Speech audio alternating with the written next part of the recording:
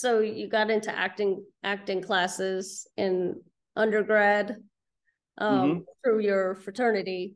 Okay, so, and then I know like there's that video that you did where you talk about Sam Shepard and how you read Tooth of Crime, right? And Yes. that was actually your first play? It was not my actual first LSU play. I guess what happened is I took several classes. There were many people that were involved in the program because John Dennis had just come to LSU and was teaching, and it was sort of starting, the religion of John Dennis over there. It was becoming a big deal, and he started the master's program, right? yeah, he had not started it yet when I was an undergrad. Okay. And I did one play for summer theater there called Sly Fox, and so that was the very first thing I did, and I liked it. I had fun doing it, and but I thought maybe I would move to Los Angeles, and perhaps somehow I could like direct commercials or something, and maybe that would be like fun because they were like little mini movies or something. And this was all going on in my brain when I bumped into John Dennis at Coffee Call in Baton Rouge and asked him if I could audition to play Biff in Death of a Salesman. Okay. Is that right? Is that right? I think that's the play. Yeah, they were doing Death of a Salesman, and people had said, "Oh, you could play Biff. That would be a good role for you." Like when I was, when I was first taking classes in undergrad, and John Dennis. That's the whole story that I tell, that you watch. But John Dennis said, "Oh, yeah, you could come and audition." But I'm doing this play, Tooth of Crime by Sam Shepard. And I knew who Sam Shepard was from watching the movie The Right Stuff. And he was like this super cool dude, right? Um, but I went and read Tooth of Crime, and it was just, I don't know, it just blew my mind. It was just crazy language, lots of cuss words. Oh, P.S. Can we cuss here? I don't want to. I'll take it down. If you don't want it, I won't. But I do tend to cuss a lot, especially when I talk about acting. But there was a lot of cuss words in the play, and I found that very thrilling to like say the language, and because I was kind of brought up, you don't cuss in front of elders and that kind of stuff.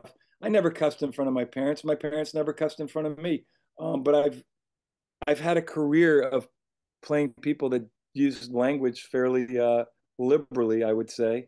And this was a play that had a lot of language in it, and it was fun to say, and not just cuss words, but like I mean, read Tooth of Crime, and you'll see what a genius Sam Shepard was. He created a language.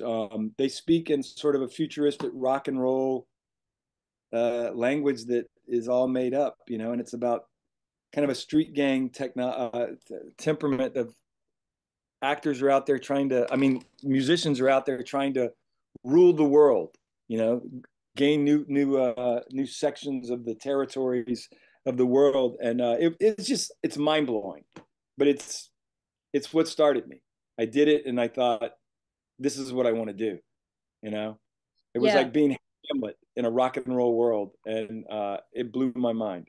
You were all in.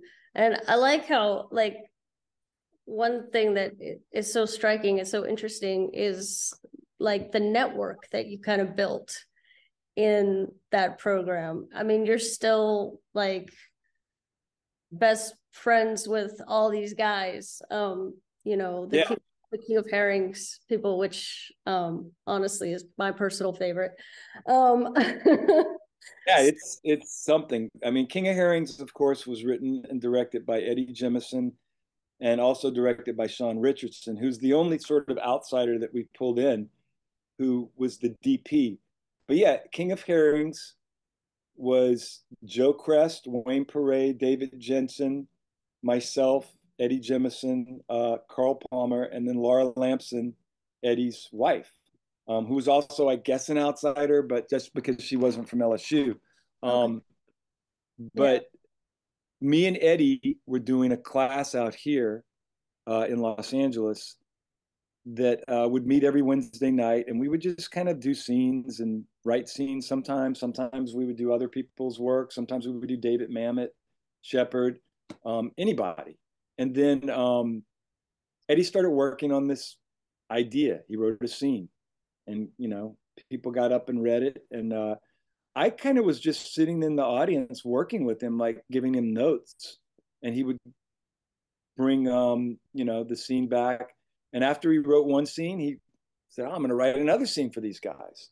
And it was I think the first scene he wrote was the first scene of the movie. It's him and Gat walking down the street talking about there's a It word. doesn't count as a curse word because it's not an actual word. So Yeah. you're good. Yeah. Yeah. But that's the genesis of that project, and he kept writing it until he got the whole thing done. And we were going to do the play with John Dennis, was going to direct it, but John was getting old. I don't think any of us expected him to like not live long enough to see the film. I think he fell out of doing the play, and that's when we decided to shoot it as a film. Okay. But Yeah. he was involved too. Sorry to transition away from King of Herrings. Maybe we can come back to it, but he was involved as well in Perfect Day, right? John Dennis did the casting for that. Absolutely. Yeah, I had written Perfect Day, and I wanted to shoot this movie, and I was trying to remember. There's another movie that sort of was kind of a little bit of an inspiration for me, but I came up with this idea, and I really wrote it about a girl, but it's really kind of about me, like it's my character. That's sort of like something I went through when I was younger, and I wrote my character as a girl because I've always found women and girls to be more fascinating than guys for some reason. But I mean, they're more complicated to me, and I've like guys are easy. Guys are, I went to an all boys high school, and I was in a fraternity. I just feel like what we talk about is less in depth. And then when I have relationships with women, it's very complicated, and all kinds of interesting things come up. So I flipped the script on that, and I wrote it, and I just wanted to cast it with some young college age kids. And I thought, oh, well, John Dennis has, acting students. I'm out here. So I asked him if I could come in and sort of audition some of his students. And he said, absolutely. And he kind of put it together for me. Yeah. And he read it, and he had an idea, and he said, these are probably the people you want. And so I kind of almost just, I think just took his recommendations. I met them, and I said, oh my gosh, she's perfect. Tara McMullen was the lead, and she was perfect. And Preston Davis and Eric Little, all these cats, and then Eddie I brought in. Eddie, of course, yeah, and Eddie's wife, obviously, Laura. Oh yeah. I got Laura to play two different parts. Yeah, and then I think Wayne, he did the editing, which, or no, was it? Yeah, he actually did. That's the that it's good because you've like studied all this stuff. I haven't thought about that, but like, yeah, nobody really had the editing equipment yet, but Wayne had this great Mac computer with it. He had like one of the first really professional editing programs, and it was slow going because he was like kind of teaching himself how to do it. But I'm thinking like, well, okay, yeah, that's right, because I had somebody else edit. You saw the other thing, Sneaking Sally. But yeah, so we did Wayne's over at Wayne's house. I would go over there, and we'd sit there for a couple hours and edit it together.